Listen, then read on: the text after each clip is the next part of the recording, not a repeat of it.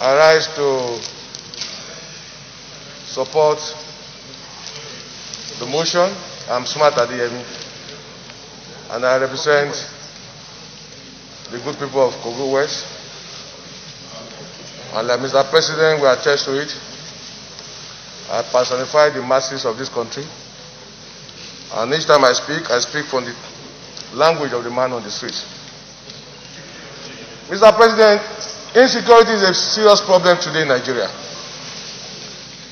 And there comes a time when you cannot but speak the truth, irrespective of the sentiments you may share. Today, Mr. President, all of us have been threatened. Our families, our nation, our state. Order. A lot has been said this morning, Mr. President, and I want to thank you for giving us time to speak expressly on this issue.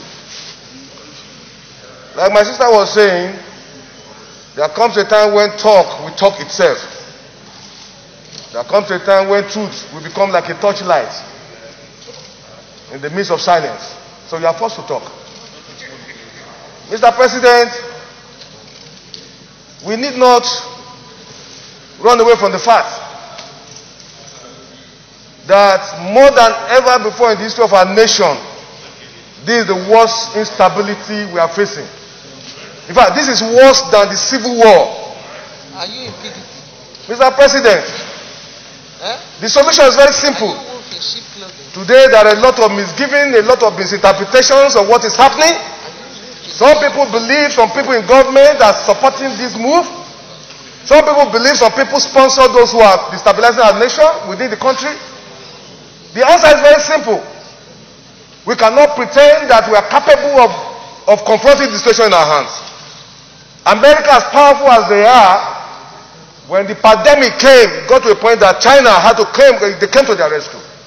We shouldn't pretend that we needed foreign support now. Let nobody deceive us, Mr. President.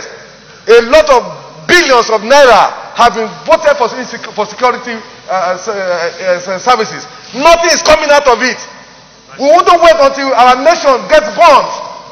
Let us shout and call for foreign support. I am a APC man and I've been supporting my party. But the president should get to know that it has gotten to a point that we who are supporters, who are members of the APC, we can no longer keep quiet. The president must rise to the occasion. You will not see the truth and you are afraid to say it because you will die. We must open, Mr. President. The nation is on fire. The president must rise to the occasion. It costs us nothing to get foreign support. We must rise to the occasion. We must bring in people to save this country, or else we will be consumed. Every one of us will have a chapter for history. Whenever the history of this period will be written, whatever is our position, we have a chapter. We cannot keep quiet any longer. It has gotten to a point that we cannot sleep with our two eyes closed. We are not free. Our children are not free. The president must rise to the occasion. There is no nation that is so powerful that doesn't need support of other nations.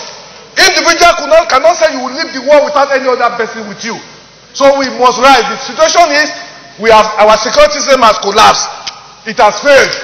And because it has failed, we need to look for foreign support. It costs Nigeria nothing. Forget the ego, forget the superiority of Nigeria in African nation. Today, we are facing serious problems. If our nation is to survive this period, I'm not in doubt that the security architecture we have today cannot cope with what we are facing. Every part of this country is threatened. From the north to the south, nobody is safe. Nobody can travel 50 kilometers in our nation. I feel like shedding tears for a country that we grew up, where nobody harasses you when you travel from Lagos to Maiduguri. I done it in times past. Today I cannot travel from here to Kaduna to Niger State where I was born. The president must know that this is a bad time for our nation. We must look for foreign support to save this nation. This is my position, Mr. President. We must rise to it. They are killing people in the east, in the west, in the south, in the north. We should shut down the National Assembly. Let's shut down. If we cannot save this country, we stay in our homes. Our country is bleeding. People are in poverty. There's no food. People are hungry. Insecurity is threatening us. We cannot pretend.